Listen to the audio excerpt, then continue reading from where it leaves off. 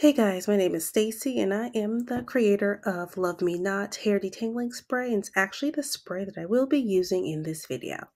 So today I want to give you guys some tips on how to detangle long curly hair. So on this, whenever I am detangling a client's hair, especially if their hair is really curly or long, is I like to part the hair into sections. It just makes it easier that way, so I'm not dealing with so much hair all at once. And whenever I am detangling, I start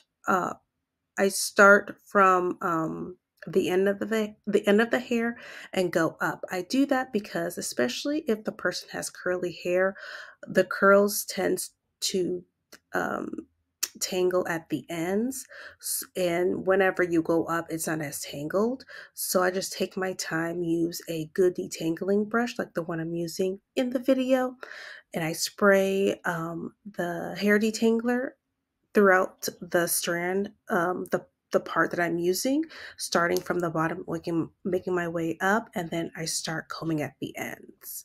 I take my time with combing at the ends because I don't want to have any breakage.